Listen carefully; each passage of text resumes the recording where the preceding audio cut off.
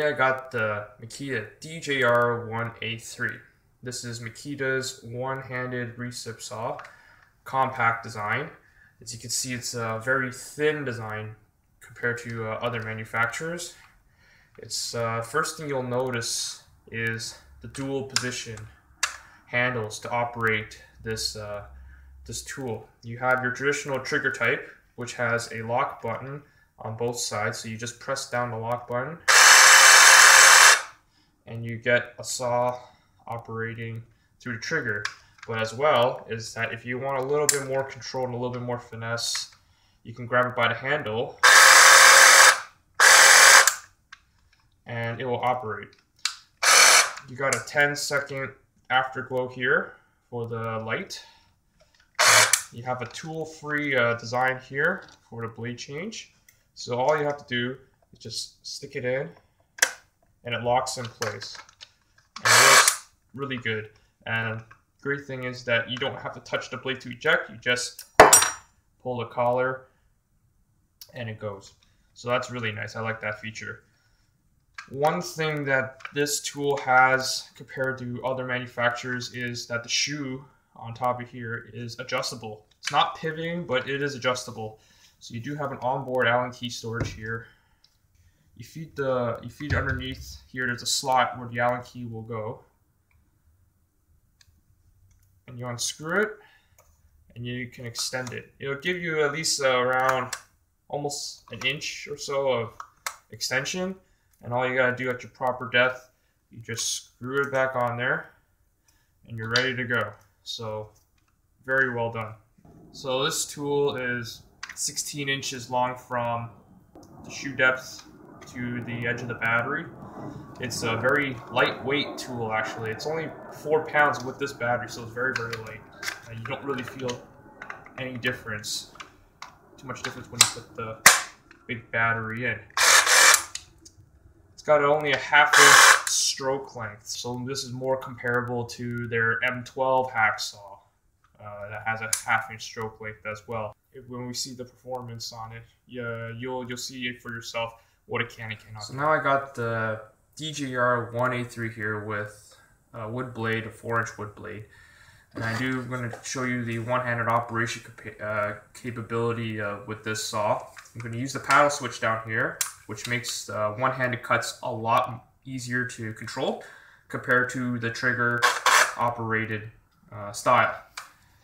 I personally find that short blades, 6 inches and under, are more effective on this saw than anything more 9-inch and 12-inch. So definitely shorter the blade, the better the result.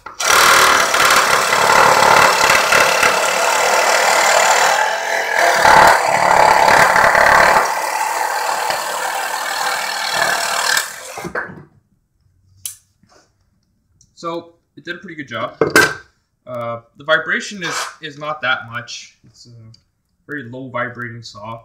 My advice is to use that if you're going to use this tool for anything, just keep it with a short blade and try not to go too much in terms of cutting capability.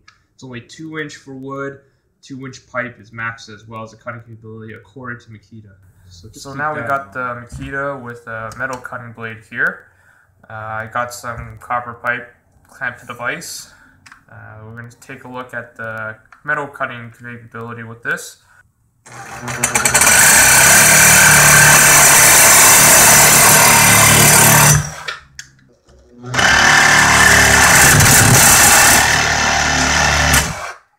Cuts pretty cleanly. So now I got the DJR183 with a wood blade. I'm just going to cut a piece of this 2-inch ABS here. So you'll find yourself, like, again, just small cuts like here and there, just to show you the capability. So this is the max capacity that the manual says. So let's give it a shot.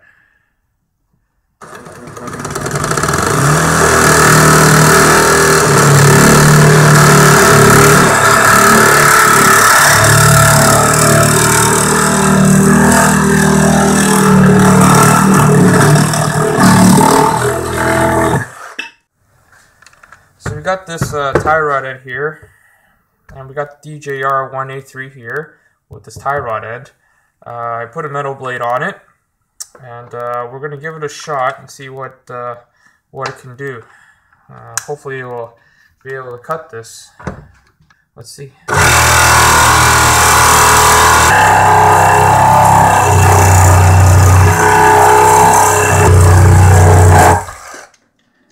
Pretty impressed. It did cut it with very little ease. Handled on its own. And like I said, the blade's hot. You just eject it with no hands touching it. It's beautiful. I love that. So I'm going to use this Makita DJR183. I got some nail embedded wood here. And I just put two more drywall screws. I just want to see if it can actually take it, especially with the 4x material that has nail embedded or screw embedded wood. It would make a pretty hard test for this guy, so I just want to see if it can accomplish it without very little trouble.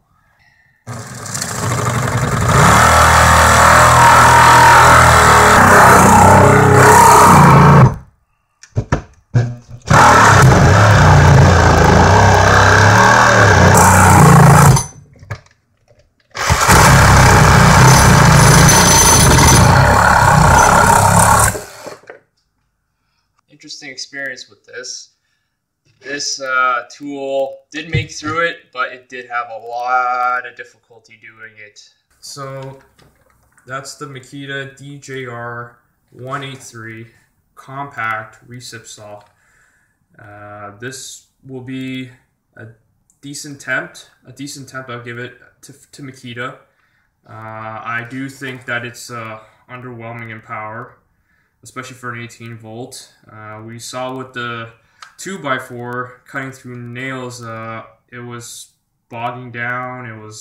The nails were being grabbed on by the saw, and the saw just couldn't come back and have enough power to power through those nails. But if you do have an 18 volt lineup of Makita power tools, I think this is a great addition to have, especially for compact areas. I think that it would help you in a long run. That way you don't have to stick a big sawzall in a tight space with this. So give it a thumbs up if you liked the video, comment about the tool, and subscribe. Thanks for watching.